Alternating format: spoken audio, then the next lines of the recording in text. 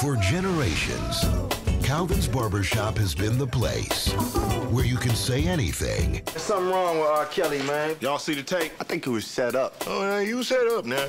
He set up the camera. And everyone knows your business. Oh, man. Now, you know that should have been your baby, right? I know, huh? After Calvin and I stopped dating, he opted for the small instead of the supersize.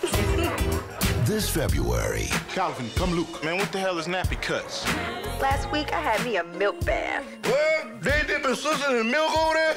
You'll be out of business in 6 months. Now to save the neighborhood. We're about to get proactive rather than reactive. Y'all hear what the man said? This is an activator talk. They'll have to fight back. If they want to send us back in, it's on and cracking. Just a little off the top, please. Oh, yeah, it's cracking up in here. MGM Pictures presents. This is burnt. I'm not gonna eat it. You know what? You sure ain't.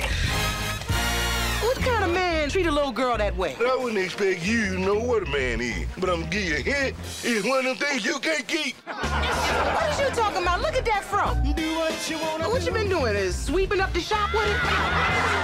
Ice Cube. A real barbershop got real people, and most of all, real barbers. Cedric the Entertainer. We in a crisis right here, and you can double my rent. Eddie, you don't even pay no rent. Well, in that case, triple it then. Sean Patrick Thomas. You being nice to me? I don't know this woman. Eve. Would you know me if I shoved my foot up yet? And a special appearance by Queen Latifah. All done. Do I look like Beyonce? Just like her. Say that, give me some. Sure, yes. Barbershop.